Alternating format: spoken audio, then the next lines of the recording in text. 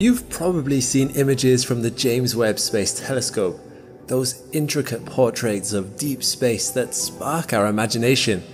But here on Earth, a new, ground-based observatory has started capturing images that are every bit as extraordinary.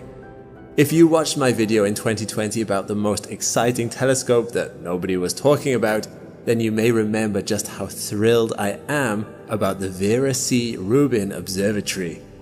Perched atop the Cerro Pachon mountain in Chile, this observatory just captured its first ever images with the help from the largest digital camera ever built.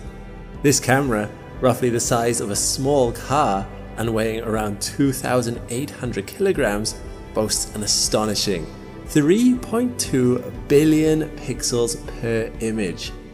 To put that in perspective, it would take you about 385 4K televisions to display just one of the photos from this telescope.